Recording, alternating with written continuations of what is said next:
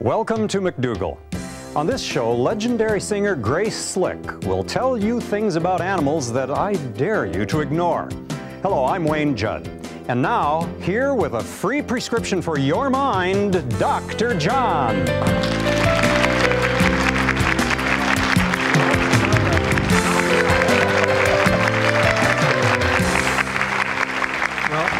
People think of prescription, they usually think of drugs, don't they? They think of medications. They don't think of, but a prescription could be education on diet and lifestyle. Yes, why not? My prescription to you would be to eat well, go for a walk every day. For the mind.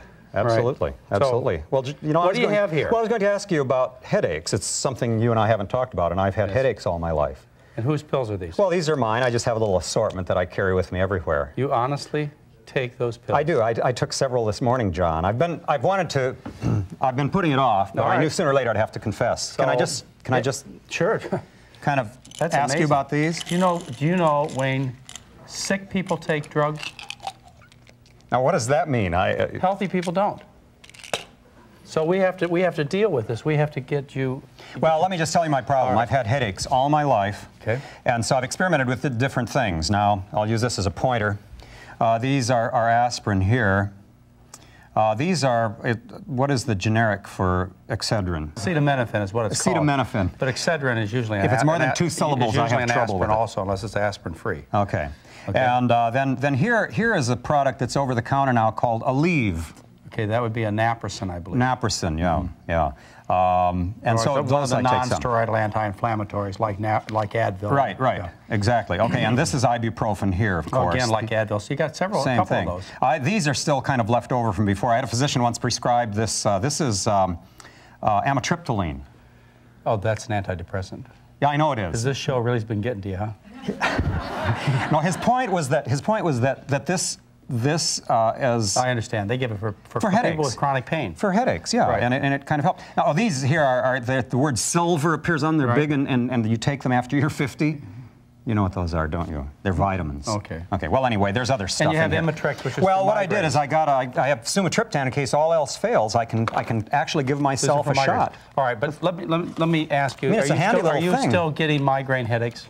No, I'm actually not getting migraines anymore, but what was the difference? Well, the difference is that they're easier to kill if they come along. No, what made the difference for you not getting migraines now as opposed to 3 months ago? I don't know, unless it's the diet. Would that make a difference? You changed your diet. I did change my diet. Migraine headache sufferers, when you look at it from the point of view of food allergy, you get a 70 to 90% relief of migraine headaches in people. And this is published in the scientific literature. Now, the most common cause of food allergy is dairy protein, and then it would be eggs. And some people are intolerant to certain vegetable proteins, but usually it's the dairy and the eggs that if you get off those, many people who suffer from migraines get relief. The dairy also causes sinus headaches in many people because it causes closure, swelling of the sinus tissues, and you get accumulation of fluid and you get headaches. You think diet has a lot to do with headaches even? Tremendous. Well, we haven't talked about that before, and I thought we might... Well, I think it's important that we do because otherwise people end up like you, Wayne, and that is that they can see the only solution to the problem is pills. But actually, diet and lifestyle. Now, diet is a very, very important one, but let's not miss a couple other things. Caffeine is very important. To do or not to do? Well, people can get headaches from drinking caffeine, but most of the time they come from withdrawal from caffeine. Okay. And that can happen. Say you have a cup of coffee in the morning, then late in the evening you may go through withdrawal. Or on the weekend you may drink less coffee than you do during the weekdays, and so you have withdrawal and you get headaches. And of course, every serious alcohol drinker knows about the association between alcohol, a hangover, and headaches. Yes. And so there are lots of things that people have the potential to control. And so before you say, you know, I'm just a headache sufferer and there's nothing that I can do about it, I mean, consider your diet and also your beverages, and cigarette smoke would be another one that people may get headaches from, the carbon monoxide. But I'd like to ask you a question. I think, for example, one of the reasons I take pills is not because I have headaches, and this is going to sound a little silly, but... Preventive, right? Well, yeah, you know, you talk about people being afraid of cancer, people being afraid of prostate, people being worried about heart disease. Yeah, but these things have serious side effects. Yeah, well, my point is that I'm afraid, my greatest fear medically is the headache, the debilitating headache. And so I do this as a preventive. Have you ever considered that since you've changed your diet, that maybe you won't get a headache? I ought to try to go cold? You ought to do a test. You ought to do a test. You ought to see if you can live without the pills. Would there be some? Because these pills have serious side effects. Okay, They're associated with, well, for example, Tylenol And a little bit more than recommended doses can cause liver problems in people. Tylenol can cause kidney problems in people. Aspirin has been associated with kidney problems, with intestinal bleeding. Your non-steroidal anti-inflammatories, like the ones we mentioned here, are associated with very serious stomach distress. Stomach and problems. I know my problems. stomach is distressed. This morning I took one of these, and I took one of these, and I Wayne, took one I think of since you've these, made that and one of bold- these. I took 4 pills this morning. I think since you've made that bold step, and besides the fact since you're associated with me, you owe yourself the big test. See if you can live without the drugs. This is you can do it. You can do it. No question about it. Well, thank you, John. Yes, and when we come back, we're going to be with Grace Slick, and it's going to be a great, great segment. So I look forward to it.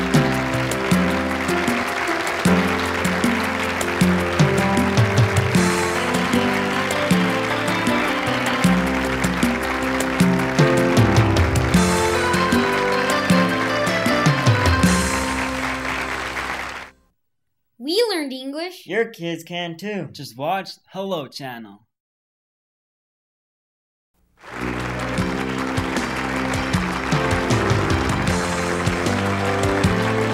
And welcome back. We have with us Grace Slick. She was with the Jefferson Airplane. Are you doing any performing these days?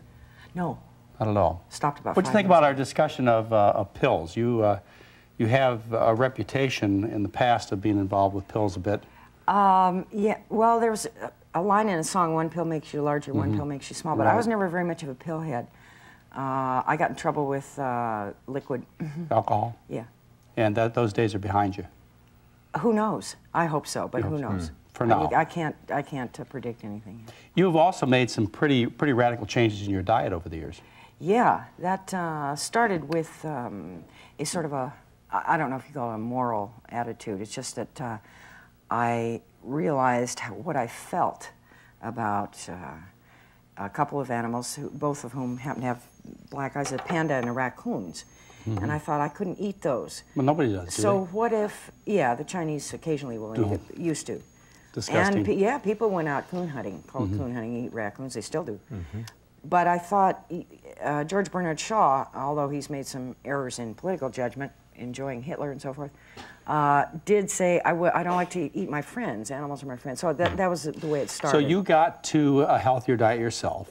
Through the animals. Through the animals. You know, Then I so many started- people do that. Then I started studying biomedical research and realized that it's healthy for us to not eat any animal products, and we aren't built to eat.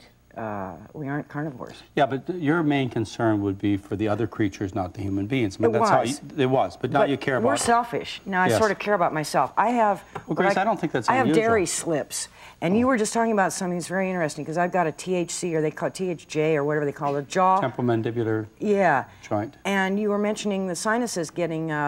Would dairy have anything to do with that? Yeah. Would- You know, it's 'cause I haven't about noticed. 60% of the people that come to my program at St. Helena Hospital have postnasal drip, sinus trouble, headaches. Within a week, almost every one of these people is free of their postnasal drip, sinus, hoarseness, and headache problems. 1 week, because we take them, of course, all the dairy is gone. Yeah. Skim milk, whole business.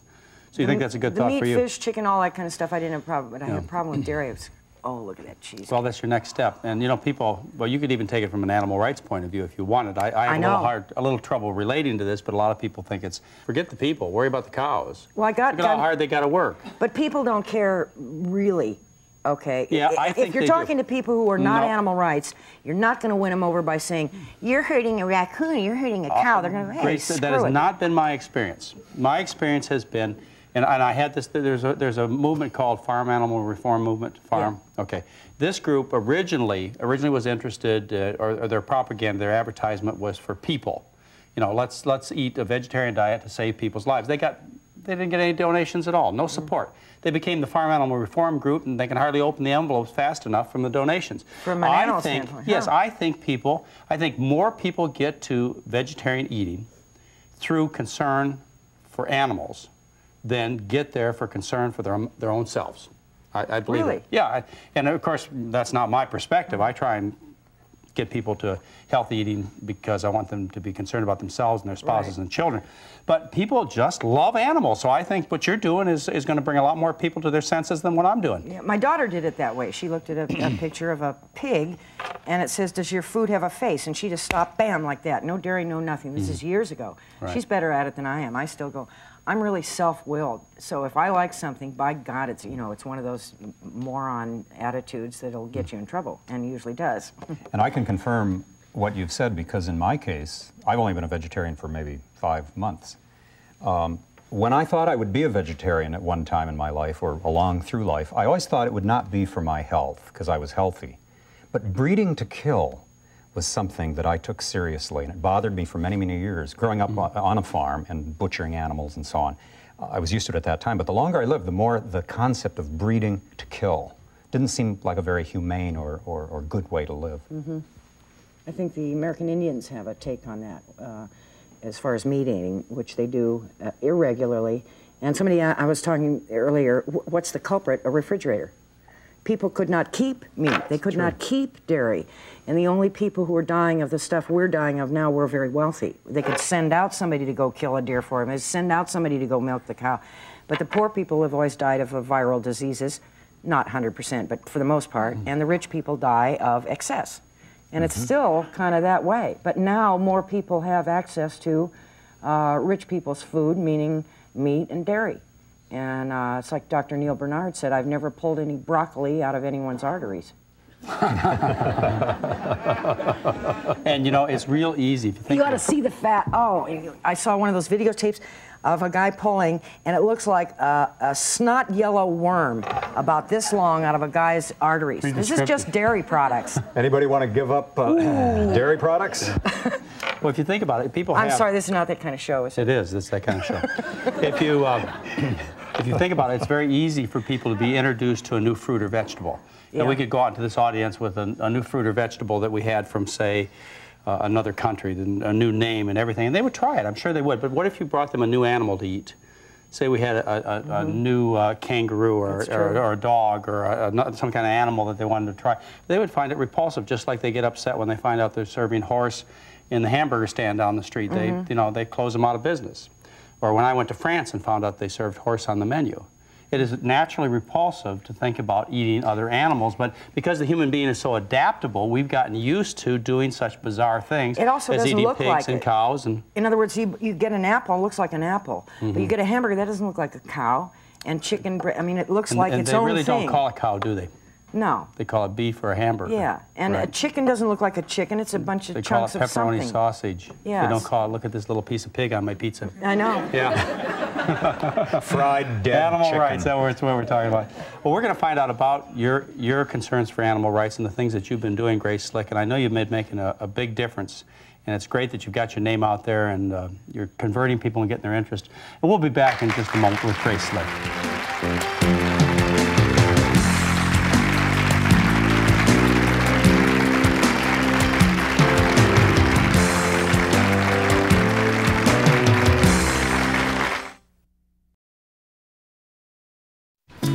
Hey, Dad, can you come out and shoot some hoops with me? Sorry, I can't right now. Dad, studies show that by the time I'm 12, I can be influenced by friends more than parents. You know, Billy, he's a pretty good kid most of the time. But do you really want him influencing me more than you? Billy. Spot your 3 points. Give your family everything. Give them your time. From the Church of Jesus Christ of Latter-day Saints. Hello. Hello. Hello. Hello. Hello. Hello. Hello. Hello. Hello.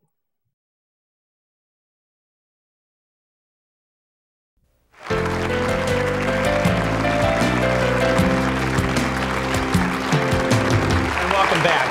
I'm with a woman who has no trouble getting attention and publicity, and that's Grace Slick. You're in the news all the time. Do you want to elaborate? Forget it. No, everybody knows the stories, Grace. But with your publicity, you've turned it around to something that's nonprofit, and that's your concern to help with animal rights and experimentation. Is that correct? I mean, that's one of your big things, right? You don't want us to do animal experiments. Well, Experiments on animals for human good is the way. when you say you don't want us, what do you mean? Us medical doctors, us guys. butting heads with the medical community. That's right. I still do think of myself as a real doctor, even though I'm a renegade. But since the systems on animals are different from our systems, and my system is different from yours, it's that tricky. Why spend that much money on something that has such... So you feel the results are irrelevant, and you know you'd get great argument. Have you been on shows where... In other words, let's separate morality from science. Let's say it doesn't matter.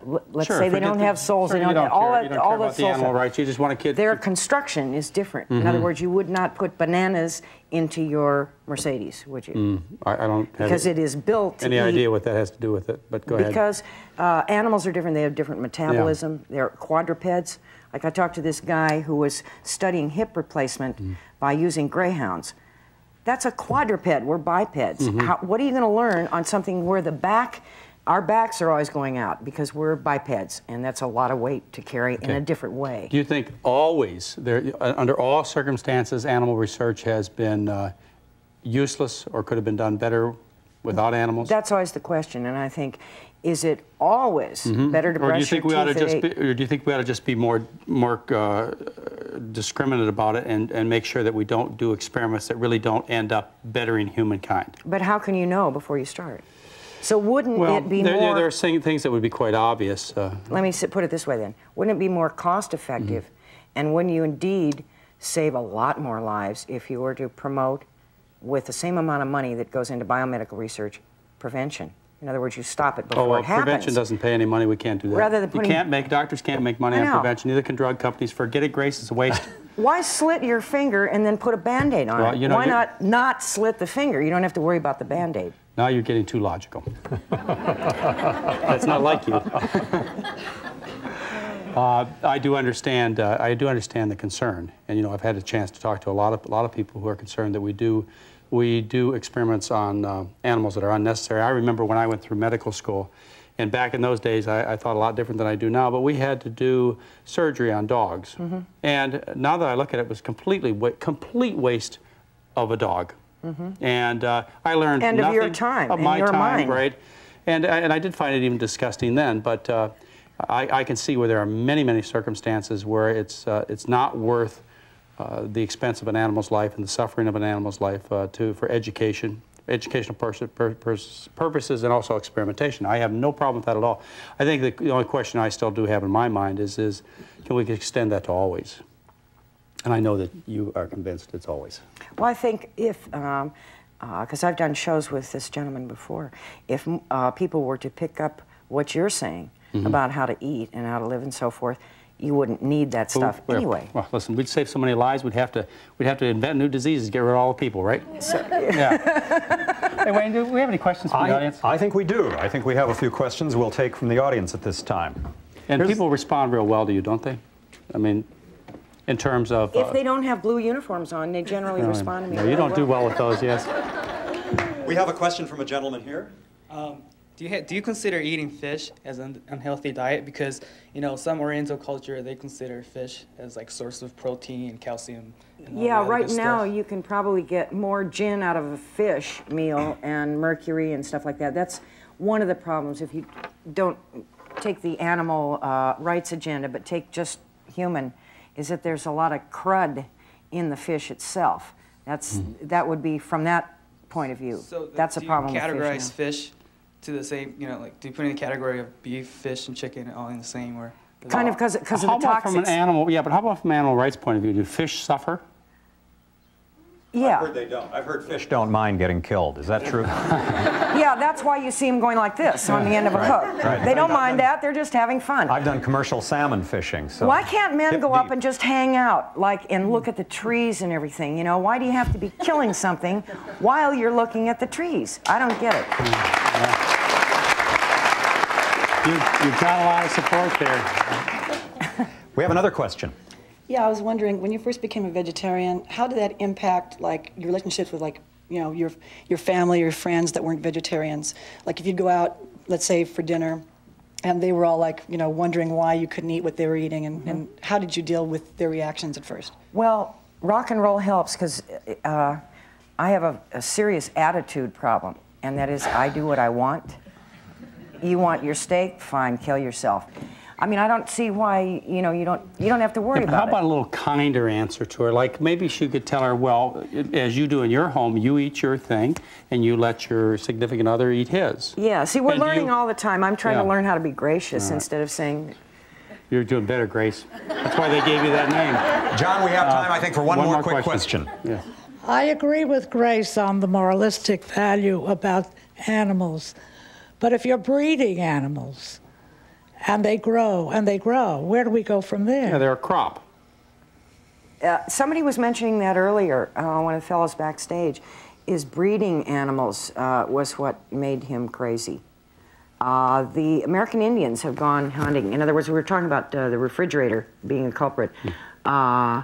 If you remove the moral thing, if you eat some animal fat in the form of dairy or animals or something once in a while, it probably isn't going to kill you. We're sort of omnivorous.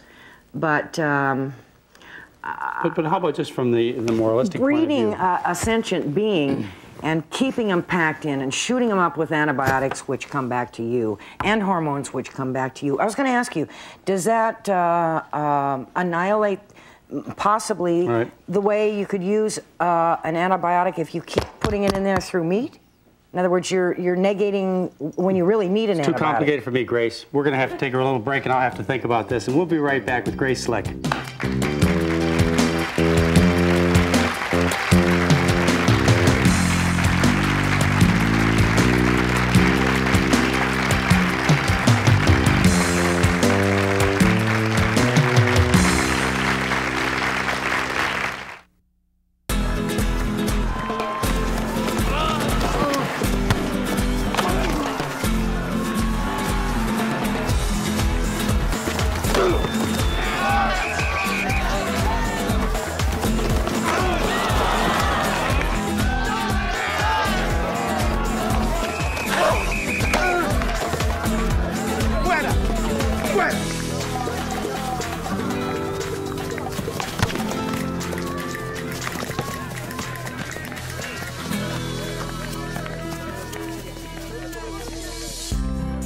All I really needed to hear that day was what my dad told me. He said, "You're never a winner if you lose your temper."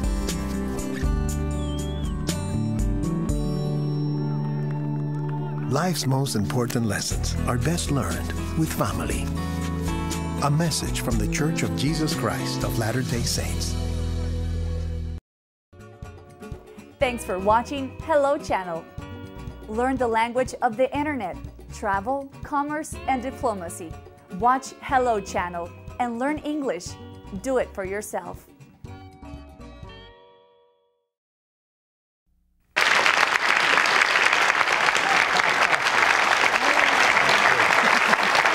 And welcome back. We're with Grace Slick from the Jefferson Airplane. Long time ago. But that's how they know you, except if they read the newspapers. Then they know you from other things that we won't talk about. People get to healthier eating several ways. They get there for concern for the environment, which is good. They get there for concern of animal rights, which is your issue, which I have great respect for.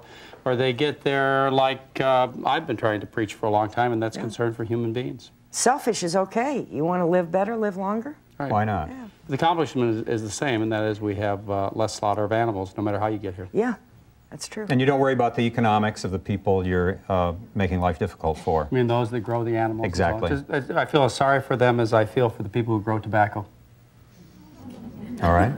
I mean, what else can I say? It's a dying industry. There are other industries to get into, and why should somebody eat a diet where you get breast cancer, your kids die from childhood diabetes? I mean, it just makes no sense at all. No, sorry, Wayne, I will not buy that excuse. All right. Grace, you're doing absolutely wonderful work, and I well, we're all in this together. We really are. I really applaud you. Great having you on the show. Thank you. Thank you. You're doing a wonderful job. Just keep it up, and let everybody know about it. And thank you very much for being with us, and look forward to seeing you soon. Bye-bye.